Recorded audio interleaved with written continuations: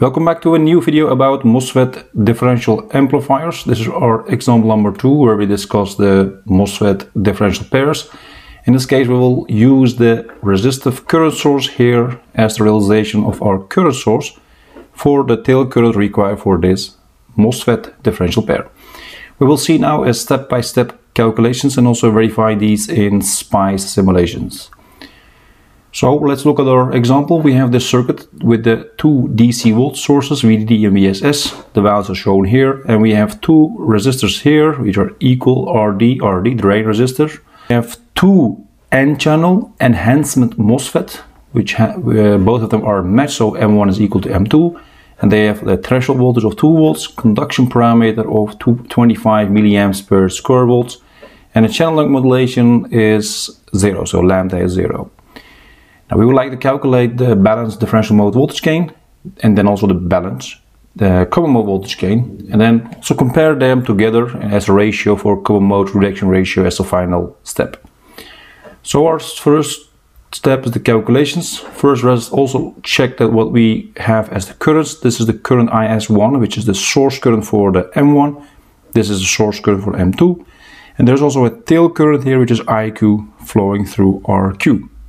Now, since the gate currents are 0, because this is a sort of a capacitor for the MOSFET, then the ID1 is equal to IS1 and ID2 will be equal to IS2. Okay. But since also the VGS, so VGS, gate to source voltages for each of the transistors are exact same, because they are at the same potential here at DC, so we can say they is also the same. Let's designate that as, or define it as VGS without this 1 or 2. Now, we can now use Kirchhoff's voltage law, beginning at this node, all the way to ground, because at DC the VID is an AC voltage source, so that will be grounded. Or we can start here and then make the loop complete. That is then this one, because we have the VGS plus RQ times IQ, that is then the Ohm's law, and plus VSS, that will be add up to 0. Now, we know that IQ will split in two equal parts for IS1 and IS2. But since IS1 is equal to ID1 and IS2 is equal to ID2, we can say that IQ is just a double of the ID1 or the double of the ID2. That's actually shown here. Now, we can now also set up an equation for the drain current. Doesn't matter for M1 or M2, assuming the saturation region of operation. So we can say the ID1 is given by this expression where you see the conduction parameter, the gate to source voltage, and also the threshold voltage, and quantity here is in squared. This is only valid when you have saturation region of operation and also channel length modulation is 0. Okay, now taking this together in the format that we have ID1 in here, and then 2 times that will be the IQ, and also substitute in here, you get this expression. Now we can now solve this. Let's first substitute the values we have. We have the RQ, we have the KN, we have the threshold voltage also. So this is not substitute yet, but we will do that shortly. And also VSS is minus 20. Now this is here, and this together all the way, these 3 parameters as a product will give you 445. Now this minus 20 will be then placed to the right hand side, will be plus 20. Now we have now an expression which is just an expression we can solve using a solver. Now we can also work it out and then do it manually. That's also possible, but if you solve this, which is really straightforward calculation using a graphing calculator, that will give you one option is 1.798 volts or exactly 2.2 volts. But which one of these two is valid? Now we need to have, if you use this formula for drain current, you need to have that the gate to source voltage must be larger than the threshold voltage, which is 2 volts. So in this case, this is a little smaller than the threshold voltages, but this is larger than the threshold voltage of 2 volts. So that means this is invalid, mathematically correct, but invalid in practice. And this is valid. So we go for VGS is 2.2 volts. Now, when you have calculated nowadays, you can now use the formula for ID1, which is also the same as ID2, since this is a symmetric circuit. That will give you ID1 is equal to 0.025 times 2.2 minus 2, which is then this 2.2. So you will get now exactly 1 milliamp. That means we have here a current flowing here 1 milliamp. It's also here. That means the IQ will be 2 milliamps. That is actually also the conclusion here. Now, As said before, M1 and M2 are matched and biased at the same potential. That is because of the gate source voltages. And we have then the transconduction or conductance of M1, which is GM1, will be the same as the transconductance GM2 of M2. That is only where they have the same drain current. And also the parameters like the Kn, etc.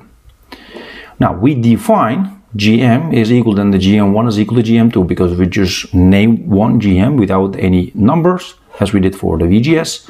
Then we can calculate the GM for the N-channel enhancement MOSFET using this formula, which is then 2 times the square root of the conduction parameter times drain current. Now then we have the following situation. If you now use the Kn given and also just the ID1 calculated, we have now 0.010 Siemens or 10 millisiemens. Now let's continue with the further calculations with the balanced differential mode voltage gain. Because we have the GM, which is required for our voltage gains, we have the VOD over VID, which is our differential mode balance gain, which will be the minus GM times RD. We have GM, we have already given the ID, RD, so we have here 0.01 times 10 to the power 4 will give you minus 100. The balanced common mode voltage gain will be given by this expression, which is that single-ended output. I start with this one because you can measure at this node or that node, that will be exactly equal to each other. Why? Because you connect the two gates together and then apply VIC, which is the input common mode signal. And that means that the VO1 and VO2, since these are equal to each other, that is defined as the common mode output voltage. And that is then also the balanced common mode voltage gain, which is equal to the single-ended common mode voltage gain. And that's shown here, again, a minus sign. In this case, you see the RQ here, which is in this case 8.9 kilo ohms. So we will use that here. And we know GM, we know RD. Let's substitute everything in here. And you will get now here minus 0.5587. So approximately 0.56. Minus 0.56. Okay. Now we have the necessary information. We now do the balanced common mode rejection ratio also, which is given by this expression as an absolute value, the differential mode voltage gain over the common mode voltage gain. We know minus 100, we know the common mode gain, which is calculated, will give you 179, and in dBs will be then 45.06 dBs. The higher this value, the better it is. So that means the lower the common mode rejection rate, the common mode gain, the better it is, or the ratio between the differential mode gain and the common mode gain. That is actually what is really the required specification. Now looking now at the simulation results for the DC analysis, this is for the differential mode, this is now for the common mode circuit. Now you see that indeed is 1 milliamp here for ID1 and ID2, and you also see that for the common mode circuit, so we have indeed verified our calculation here for the drain current, so we can say this is checked. Let's also look at the transient response, because now we also need to check the gains. This, we have a couple of plots here. So we have the blue one, which is our VID, 10 millivolts peak with a 1 kilohertz frequency. And we see here the differential mode input voltage. And we see here in red the differential mode output voltage, which is inverted. You see that it's 180 degrees out of phase. And the peak value here is, the peak value is approximately 1 volt. So you see here 999.55 millivolts. So let's say approximately 1 volt. So the peak value is approximately 2 volts. And the peak here is 20 millivolts. So that will give you minus 100. So we can say this is also checked because we have calculated minus 100. Let's also do the common mode circuit, because this is the common mode circuit. And now also the same analysis. This is the common mode input voltage. In this case, we increase it from 10 millivolts all the way to 5, so some larger value in order to see the differences at the output more clearly. So we get 5 volts peak, again the same frequency, 1 kilohertz, so it's 10 volts peak. And the output, VO1 and VO2, that doesn't matter, they are in phase, so VO1 and VO2 are in phase, but they are out of phase with the common mode input voltage, and that's why we have this minus sign here. What do we see? We see that the VO1 has a peak value, or VO2, that doesn't matter. We can see that VO2 has a peak value of 5.58, and we have a peak value for the input common mode voltage of 10 volts, so we can say minus 0.558, which is very close to what we have calculated, so we can also say this is checked. Now you see that the calculations do match very well with the simulation results we have seen, and what also the important part in here is, compared to the first example with the MOSFET differential pair, that the common mode gain is not 0 anymore, because we used here a simple resistor. Now we will see in the next videos that we will use the more advanced current sources there to increase the common mode direction ratio, or thereby decreasing the common mode gain. If you have any questions, comments about this example, please let me know. I will try to answer them as soon as possible. See you next time in another video. Take care.